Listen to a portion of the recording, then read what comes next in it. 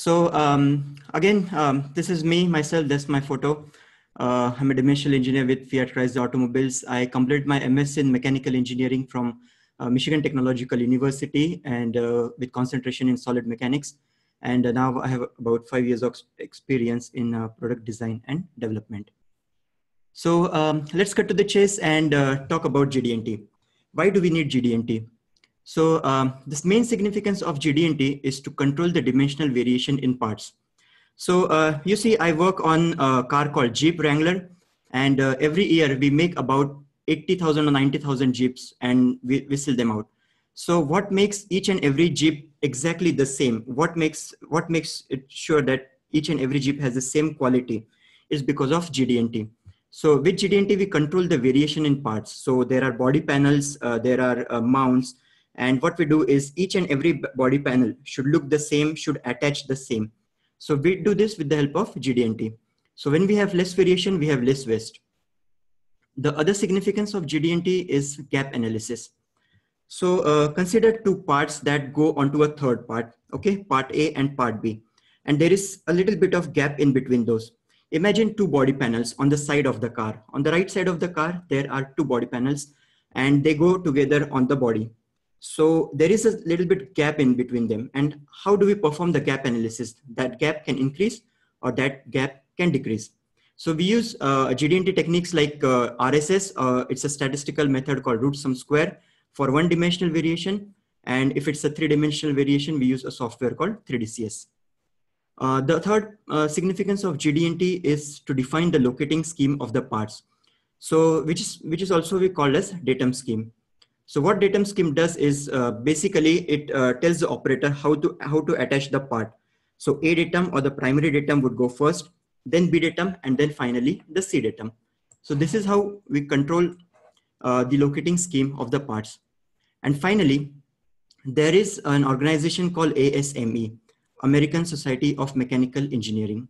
So what they do is they every 14-15 years, they will create new norms for GD&T and they will publish it. And we as a GD&T engineers are responsible to go through the norms and make sure we are using the latest current practices in our work. So I mostly work on steering and engine mounts, and I make sure that all my GD&T is in concurrence with the ASME 14.5 2009. The first ASME standard was published in 1994 and the second was published in 2009. And I'm hearing rumor that soon this year or next year, they are going to publish a third ASME standard. It's pretty much the same, just they add some more symbols and just clarify more things. But overall, the basic concepts is the same. So this is an interactive session, and if you have any questions, please make sure you ask any questions in the chat box and Sarang would get back to me. And let's talk about the history of GD&T. So earlier in 1940s or 1930s, there was no GD&T. So is it just the latest fad? No, absolutely not. GD&T is a very technical, very precise way to control the variation of parts. So there is no paper trail as such to see how GD&T was developed, but it is said that an engineer called Stanley Parker in the Royal Torpedo Factory in Alexandria, Scotland. So he is the one who came up concept with the true position in about 1938. True position meaning the position tolerance, what we call right now. And then the position tolerance, then we added the concepts of profile tolerance, flatness, perpendicularity, etc. And that is how GD&T came into picture. And after the World War II, in 1950s, when there was a boom in manufacturing, especially automobile sector, then GD&T was highly used in industry, and that is how it started developing. So why do we need GD&T? What's the use of GD&T? In our general engineering, what we learn is we only learn about size tolerance. So let's say there's a pin over here. And then what we do is we just give 10 plus minus 1 size tolerance. Okay.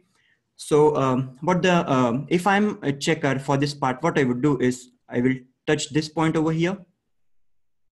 I will touch this point over here. Let's say in the first part, I have 9.97. Part is okay. So basically what it means is that the diameter should lie between 9 to 11. The second part is 10.1 millimeter. As an operator, what I would say, okay, fine. Third part is 10.3. Fine. But what I really, as an engineer, what I really wanted to do is I wanted to control the perpendicularity of this pin to this surface. So with this normal callout, with this traditional callout, there is no control over the perpendicularity. On a very bad day, the operator can produce a part something like this, and the checker will touch 0.1 over here, 0.2 over here, and 9.9. Good, the part is good to go. 10.1, the part is good to go. Is it really what we wanted? No. What I, as an engineer or as a designer, what I wanted is I wanted this axis to be perpendicular to my surface. That is where the G in GD&T stands for. G means geometric. So it, apart from the size tolerance, also defines the geometry of the part. It defines that, it tells the operator, hey guys, I need this to be perpendicular, not at an angle. So this is why GD&T is necessary. And this is a very simple part. And in industry, there are more complex parts like the steering or the body panels, which require a very tight geometry to be controlled. And that is why GD&T is necessary. So industrial GD&T. Industrial GD&T is slightly different from theoretical GD&T. It's the same, but the main thing is it's highly focused on functional aspects of the part. Meaning that what I have to do is my only objective in applying GD&T is to make the parts as repeatable as possible. So each and every body panel, each and every door, each and every exhaust system should look the same and should attach in the same way. That is the primary purpose of GD&T in industry. When we have all the parts same, what we do is we standardize the process. With the when we standardize the process, we have a dramatic time savings because the operator knows exactly the how the part is going to attach into my car. A third thing is root cause solving, and this is a very important part in GD&T. So let's say on a very bad day, I'm not able to attach the part. The operator would just raise the flag and ask me to, and call me to the plant and say, hey guys, this is not attaching, and please find the root cause. And then as a GD&T engineer, my job is to find which exact tolerance is causing the problem, or which exact tolerance is not letting me to attach the part in the car. And that is why we have a concept called highest contributor. So we put all the GD&T in the parts, or all the tolerances one below the other, and we put the contributors. So this is 90%, this is 10%, etc., etc. And of course, the 90% contributor will play a major role, will be the culprit in the problem that we are having. And finally, dimensional engineer. So dimensional engineer, believe me, has a very lucrative salary.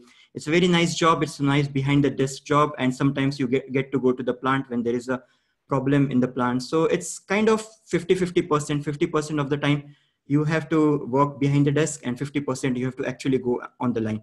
To me, this is the best job you can ever have in your life. GD&T is used in any manufacturing industry. Believe me, it's used in automobiles, it is used in medical, it is used in electronics. Companies like Apple, Samsung, they use GD&T a lot. And actually in medical industry, the GD&T are very, very tight. It's in the, in automobiles, we have GD&T in form of millimeters. But in medical and electronics, they go as tight as microns. But if you know the basics of GD&T, you can apply it in any manufacturing industry. So having said that, let's talk about the agenda for today. So in this meeting, what we are going to do is we are going to go through 5 different points. So first of all, we are going to talk about feature control frames. Feature control frame, as I like to call it, the language of GD&T. Then we'll talk about datums. Datums is nothing but the building blocks of feature control frame. Then we'll talk about 4 different types of tolerances: flatness, perpendicularity, profile, and position. We'll go through one example to see how these tolerances are added to an actual part. And then at the end, you can ask me any questions you have. Okay. So I'll be taking a quick sip of water. Please bear with me. So guys, in the meantime, if you have any questions that you would like to ask, doesn't matter how basic it is, please type them in the chat box.